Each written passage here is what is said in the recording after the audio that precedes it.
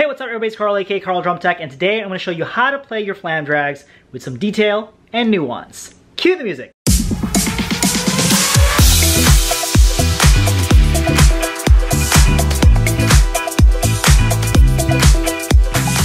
Alright, if you guys are finding me for the first time, make sure you hit that subscribe button, red button down below that says subscribe. That way you are notified anytime I put out a new video in regards to the marching arts, marching bands, drum lines, indoor percussion, drum corps, all that good stuff. Make sure you subscribe so you don't miss a single upload. Now also make sure that notification bell is ringing as well. That way for sure you'll be notified anytime I put out a new video. So subscribe, make sure that notification bell is ringing, and let's get the video. Okay, so before I show you how to play your flam drags with some detail and nuance, I'd like to announce to you the formation of a new brand called Ensemble Block. It was created with my partners, Eric Caraway of Percussion and Yuan Pan. And actually, before I just kind of tell you all about it, I'll have my partner Yuan Pan tell you all about it right now.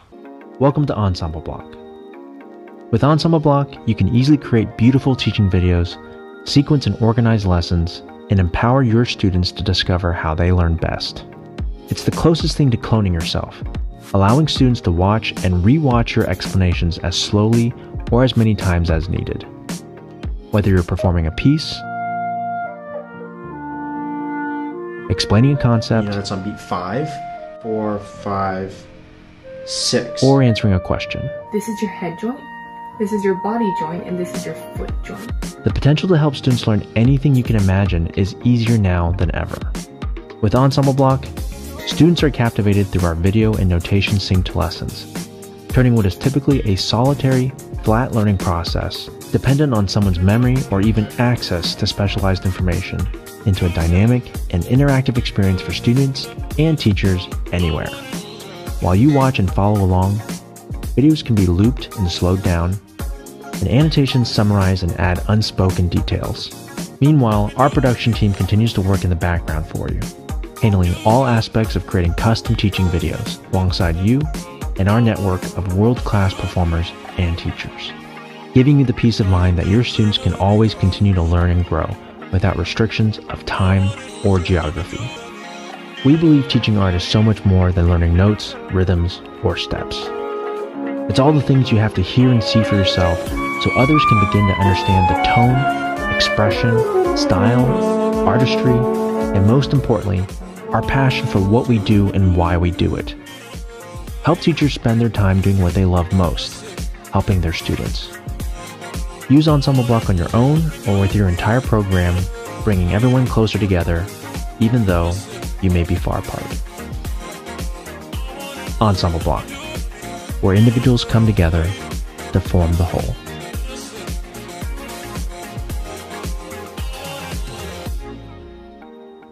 Alright, so there it is, Ensemble Block. Alright, see if that's something that could help you and your program. If you happen to be in a music program right now in high school or college or whatever, check out ensembleblock.com or follow us on all our social media, Ensemble Block on Instagram, YouTube, Twitter, Facebook. So make sure you follow us on all those accounts, alright? Okay, now let's get to it, shall we? So flam drags with detail. Okay, so first of all, what are flam drags, right? So you have flam, and then diddle, and then tap. Okay, and the same thing on the left. Flam, diddle, tap. All together. Now how do you play that with nuance? Well, think of it in terms of like 3 different heights, right? So you have your accent heights, okay, between 9, 12, 15, vertical, right? You have your tap heights, which are 3 inches and 6 inches, right? So, and you also have grace notes. Okay, and grace notes, technically, you're going to drop those from a set position. We'll say that's a 0 height, right? So 0 height for grace notes, 3 and 6 for taps, okay? Or 9, 12, etc. for accents. 9, 12, 15, vertical for accents, okay? So for flam drags, you have an accent, right, on the flam, okay? And then you're gonna drop that grace note. Okay, so make sure you drop that grace note for that detail. Sometimes too, if you're popping the flam, it's probably because you're lifting like this, okay? Drop it, and then it kind of gives it a better chance to hit before the accent, okay? So that's, playing with detail, right? Dropping that grace note rather than lifting, okay? So now, after that grace note, the next note you're gonna play is on that left hand, it's a tap, right? those are what? 3 inches and 6 inches, right? So technically, after you drop that grace note, you should be lifting and getting ready for that next tap. So you should almost have like this little kick. Okay, as soon as you hit that accent, boom, it kicks up.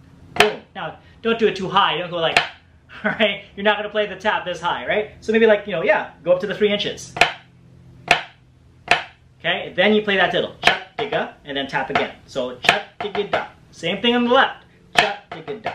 Okay, rather than chat, digga, da, chat, digga, da, chat, digga, da, chat, digga, da. Or, kind of like, just playing everything the same. Hi, chat, digga, da, chat, digga, da, chat, digga, da, chat, digga. There's a lot of nuance in that, right? Chat, digga, da, chat, digga, da, chat, digga, da.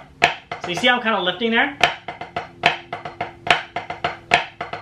Okay, so not only does that, create a different sound, right? Because there's 3 different heights going on, okay? It also helps you not to pop your flams, to have consistent flam openness. So that's what I mean by playing with detail and nuance, okay? So it's not just having 2 heights, right? Axes and taps, but adding that 3rd height, that 3rd, approach to playing a grace note, right? Where you just drop it, okay? Adds nuance, okay? So try that out, see that improves your flam drags. You can do that too for like, just any flam rudiment, like a cheese, right?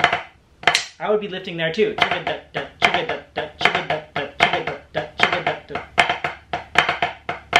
Okay, now right now I'm kind of exaggerating it, but just if you have that little nuance, okay, you work on that slow, you'll start doing it too pretty fast.